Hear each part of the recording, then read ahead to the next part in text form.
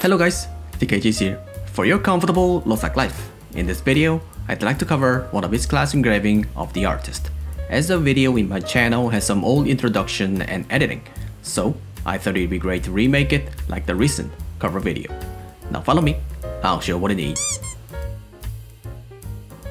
Before I start this video, one thing you need to know is that this video is based and made on KR region. In other words, some of the skills and build might be a little different with the preference of the global, as the update progression on KR region are quite ahead than the global, so some of the skill composition build might be a little bit different with the global.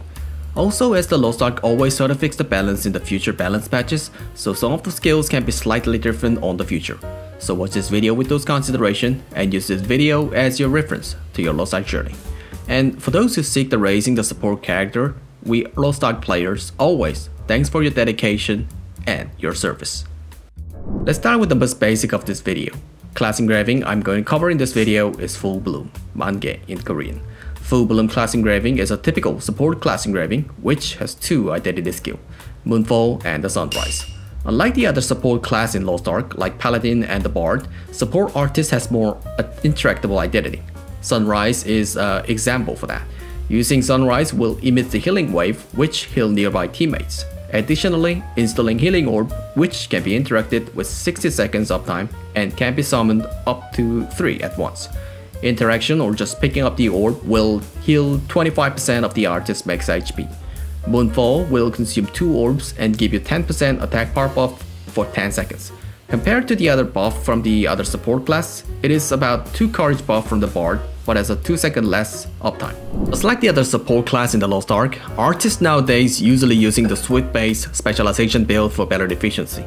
And I think the Swift-based build are quite commonly used on every support build, and I think mostly support build has not many variations to choose from, so Swift-based specialization is quite fixed to use.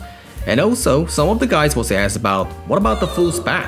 Well, actually the specialization build is not that recommended. Mostly the full specialization has little bad reputation on overall gameplay, party making with some bad efficiency. So most of the build that out of standard is not that actually recommended. Might have some great efficiency with the attack power buff and the healing orb, but actually it is more like giving up everything except for that too. Like you are giving up carrying factors. So might not be great for the party playing. So I suggest you to stick with the standard stat build. And of course you need to use the Yearning gear set for your supporting. Engraving of the artist can be summarized like this text box. Base of the artist engraving is Awakening, Heavy Armor, Expert, and the Full Moon. Actually, I think this build is quite typical build of the most of the support. With this base engraving, you can play it with stability. Some of the guys was asked about not using the heavy armor, but as usual is not recommended due to the reason of the low HP of the artist. Dash up the support is quite crucial on clearing the whole raid, so for stable survival, I suggest you to use the heavy armor. So you can upgrade your engraving step by step like this text box. Adding Crisis Evasion as your additional engravings will make you more stable on your survival. I think the trend of the LostArk raid these days is adding more patterns and mechanic that must evade or survive. So both engraving is quite preference. If you decided to add Spirit Absorption, you can have more convenience on your controls. But as you decided to lower the heavy armor from level 3 to level 2, so you might die more easily. So try to use it if you are confident about your artist. Also, I added a final build of the artist. But as the most of the 5-3 plus 2 engravings, you need to have a 9-7 or 10-6 stone for this build. So you need some little more time for finalize this build. Well, actually I did a lot of comment about the engraving build, but overall personal opinion of the engraving build is that you need to choose it that fits well to your circumstances. So do it with flexibility. Also, the card of the support is different with a normal character. As you might already know about the support card set, Lost Wind Cliff card set is mostly used on the most of the region raid, which the synergy with the Light of Salvation, Master of Spear card set, which has a synergy with the Kazero's region commander card set, which specially used on the Bissell Dungeon Kayangel. If you don't have this both card set, try to use the You Have a Plan card set on every raid. Both synergy card set is actually needs 30 plus awakening for the full synergy, so it can be a little bit difficult for the new players too. I think the big advantage of the artist is that you don't need that many things to prepare for joining the raid. Artist has low dependency on the tribal leveling, so you can almost pick it up and play right away when you reach the certain island level. Also, Artist has decent utility skills, especially like Blink and Purify of the Door of Illusion skill has a great usage during the certain gimmicks like limiting the controls. And it is only a skill that has teleportations, so if you have enough veterancy with your Artist, you can almost super save your teammates. And also she has a great support function with decent identity cycle too. And I think personally, it is not picky to manage than the Bard too. And I think the Stagger is also great to perform on most of the situation. Active shield skill or covering skill are a little bit hard to handle because you need to actually aim toward your teammates to provide actual shields. Of course, you really don't have to worry about missing the shield skill on every single shot, but it might be a little bit pickier than the other support class shields mechanism. I think the best advantage of the Artist is also existing on the requirements. And maybe just like the other support, if you mess some requirements, you could go to the raid right away on every raid. I mean, even on the exact item level. Also, you really don't need that much effort for the tripod leveling. Most of the skills are already maxed on level 1, so you can go to the raid right away without preparation. Core mechanic of the Artist is identity and go. Every action you take as an Artist will supply your identity meters. So you need to manage your skill accurately for better identity circulations and supportings. Well, let's talk about those details on the skill composition section. Composition of the skill can be summarized like this text box. Roughly, Artist skills are categorized 4-part as you can see on this text box. Let me explain it one by one. First, let's start with the shield skill. Commonly and mainly, Artist shield skills have 3 skills: Starry Nights, Sprinkle, and the last, Hopper. Lore of the Sprinkle is mainly shields and additionally can perform a decent stagger with the Overwhelm. One special thing of the Sprinkle is that you need to actually aim and shoot toward your teammate to provide shields. Hopper is also the main shield skill that mainly used with the Sprinkle. Hopper is not only great and decent shield skill but also the decent identity supply skill with the Wealth. And the last, Starry Night. Starry Night is a skill that has an immune on every incoming attack. But personally, I won't recommend you to use the Starry Night on the actual gameplay. Starry Night might be looks great with the full immune factors, but it's actually passive shield skills which needs to stay nearby your teammates. Above all, it has quite long casting time with low on identity supply. So mostly, you have to use the skill if you don't need to have a counter. Marking skill is a damage increase skill which delivering debuff toward enemy. Active marking debuff can be seen on the debuff screen, which located below of the enemy HP bar, or the paint marking above the enemy. Currently, the marking skill has 3 types: Ink Shower, Drawing Orchid, Butterfly Dream. Each marking uptime is like this.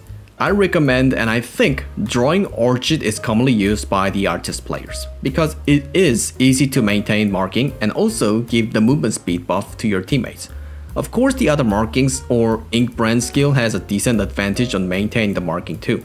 Like Ink Shower has a stacking tripod, marking skills are more like a preference, so you can choose it with your preference too. But personally, I recommend you to use the Drawing Orchid for easier gameplay and skill management. Representative buff skill is Sunwell and the Sun Sketch. And just like the other buff from the other support character, both buff skills cannot be stacked. So you need to use the skill separately, or more like you need to use it for continuing the buff.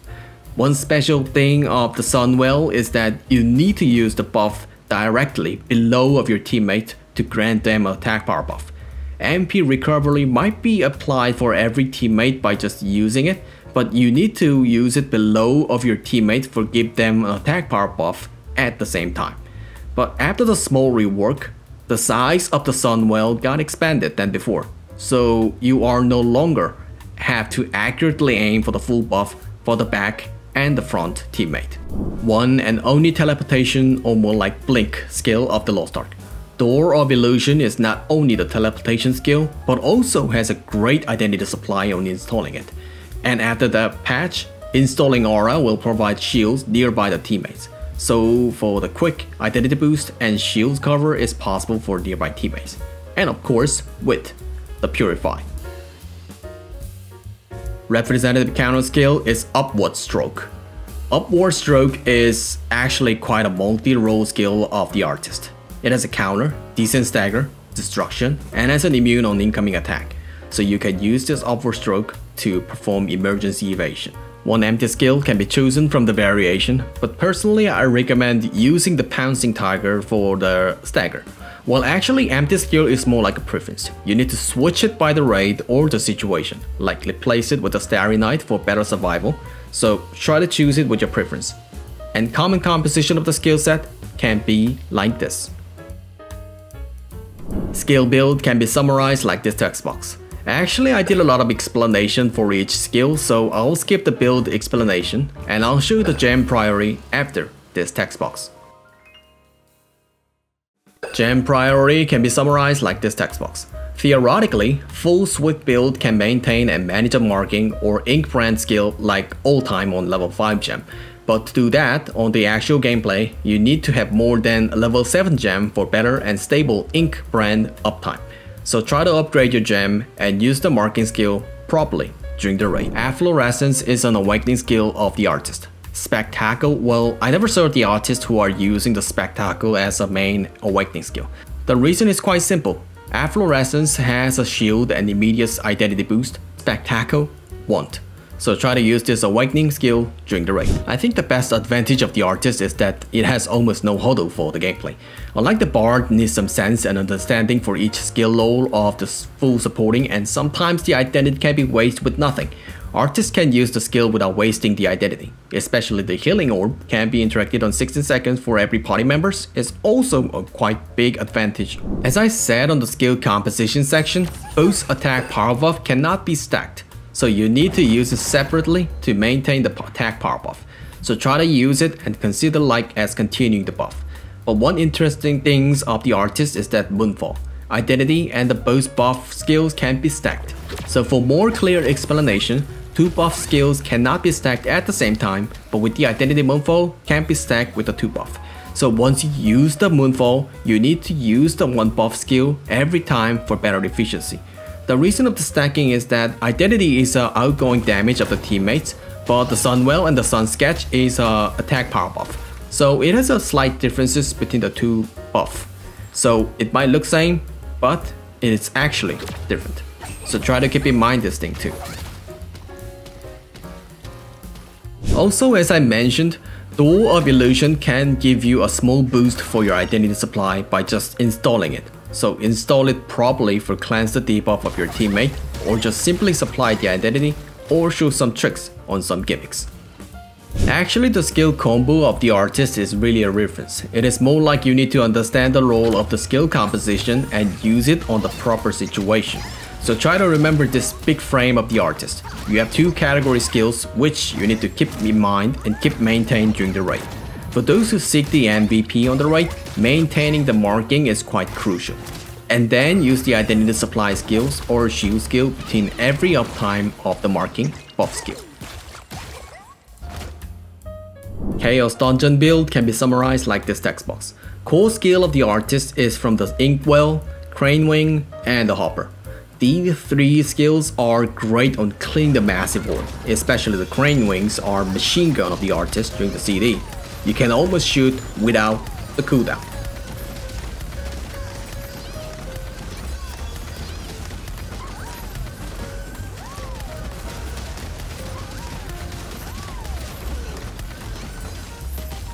That's it for this video. Thanks for watching everyone, and always thanks for your big support.